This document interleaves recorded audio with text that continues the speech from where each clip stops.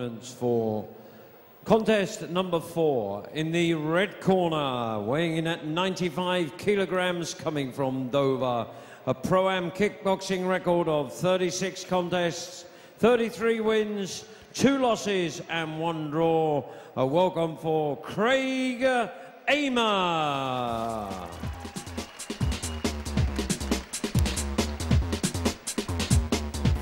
And across the ring in the blue corner stands his opponent from Liverpool, weighing 98 kilograms, a pro Thai kick record, 5 contests, 3 wins, 2 losses.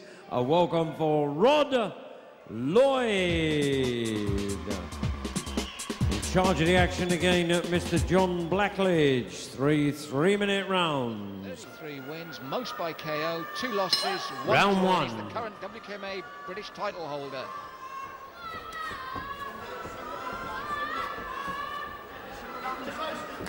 With me again, I have Howard Hughes. And Howard, banging start here from Craig Amer.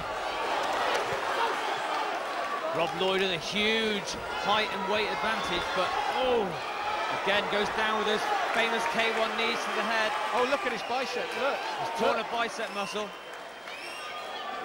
The bicep's torn. Unbelievable start. Craig came out like a tiger. That's right. Rob tucked in tight, did the knees back, and suddenly Craig's bicep was all over the place, and it's all over. That's right. Damage to the actual bicep, Howard. Whether it was a very, very bad case of cramp or it's an actual tear in his bicep, very, very muscular built man, Craig Amer. He looks to be okay now, but that's a win for Rod Lloyd. Ladies and gentlemen, Craig Amer is unable to continue. Our referee stops the contest. The winner, Rod Lloyd.